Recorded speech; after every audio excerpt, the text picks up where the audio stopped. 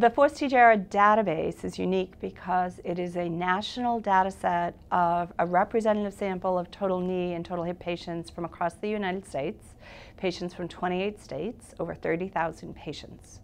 This was the first data where we had a nationally representative sample of patients where we could say at 6 months and at 12 months, how are patients faring at each range of their BMI. We found that patients who are in the heavier categories had the same pain relief, the same functional gain. So the public health or the health benefits of the surgery were the same as people who are underweight or normal weight. The use of total knee and hip replacement is escalating in the U.S. for at least two reasons. One is the prevalence of osteoarthritis of the knee and hip is increasing as we age as a population. And secondly, as is a more obese population.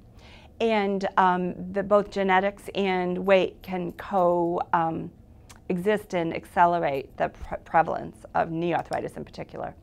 So because there's no cure for knee and hip arthritis, surgery is a tenable solution. In fact, it's very effective, and this data and this paper illustrates how effective in relieving pain and improving function it can be.